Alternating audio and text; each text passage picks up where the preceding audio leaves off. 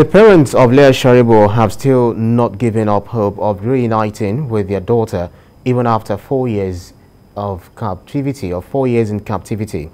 She was abducted by Boko Haram terrorists alongside 110 other girls at Dapchi in Yobe State. Addressing the press conference in Yola, the Sharibus expressed worry that in spite of repeated promises that their daughter would regain her freedom, the Buhari administration is wrapping up without any sign the promises will be kept. Our correspondent Olabedenusi has more on the story. And Leah Sharibu remains in captivity.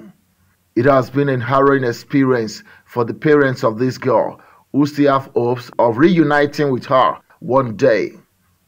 But that does not appear to be anytime soon. This is particularly hurtful for Leah's parents, who plead with President Muhammadu Buhari to write his name in gold by securing the freedom of their daughter. I'm pleading with the President of Nigeria, Mr. Muhammadu Buhari, to fulfill his promise, because he has made several promises.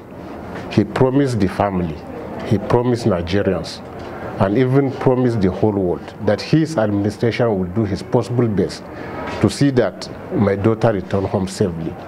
And up to now, today is good 4 years without hearing anything from him again. One thing we want to plead with Mr. President, there should be a legacy that he should leave behind for his 2 tenures, is that he will fulfill the promises he has made, that Leah Sharibu will be back home. One of the victims of Boko Haram, who recently regained freedom, shared her encounter with Leah and others. She confirmed that Leah now has 2 children for the outlaw husband. She urged government to remember those in the clutches of the outlaws. I happen to be one of those that were privileged to be released last year, 2021, from the captivity of Boko Haram. And it's no longer a story that Leah is still alive and has 2 children, as we've been hearing the news. So Leah is very much alive, and the likes of her, so many other young girls who are out there living helpless life, hoping that a day will come that the government would remember them. The question on the lips of many remains, when will Leah be set free?